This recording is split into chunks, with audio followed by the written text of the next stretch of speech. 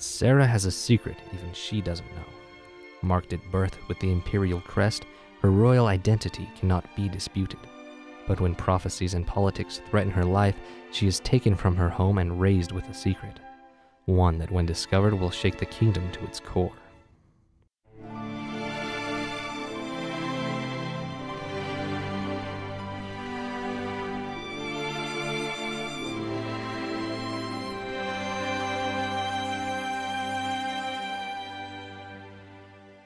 Mark of Royalty is a novel that's based in the Renaissance time period, and it has a fairy tale type feel to it.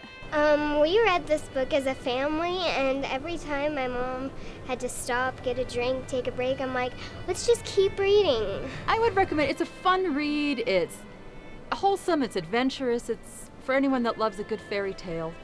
You'll feel great reading the book.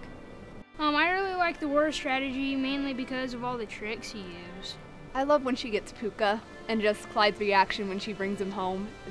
I just love it. It's hilarious. My favorite part of the book was the orchard scene, and it was my favorite because it made me giddy reading it. I thought it was so cute, and seeing those characters interact for the first time, and not knowing who they were and what was going on, but just, I don't know, the whole unicorn part, I loved it. The book has been inspired. We would sit down to write and it would just flow. Sarah's very fun to watch because as you see through the book, she doesn't know about her past, but as the book moves along, you can kind of see things coming out in her character, and you see a little bit of her nature that shows that she's destined to greatness. A little bit of her royalty comes through in different areas.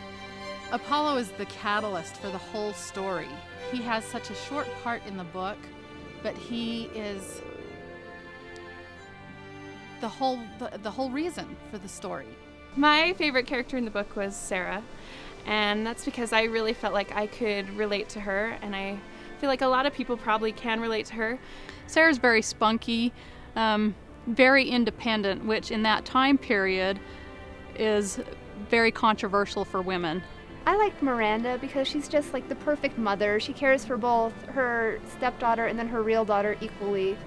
And she makes sure that even though she can't tell Sarah right out that she's a princess, that she knows that she's special.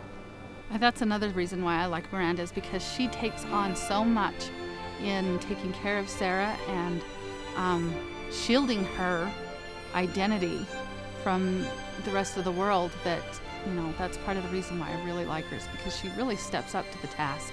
Just because it's characters like that really make life rich, that, you have the funny little things in life that you just fall in love with, and you also have the people that just make life just that much harder, like Lady Pendleton.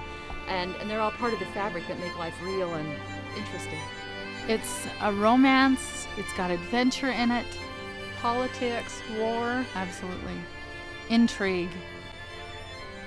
murder plots. Mystery.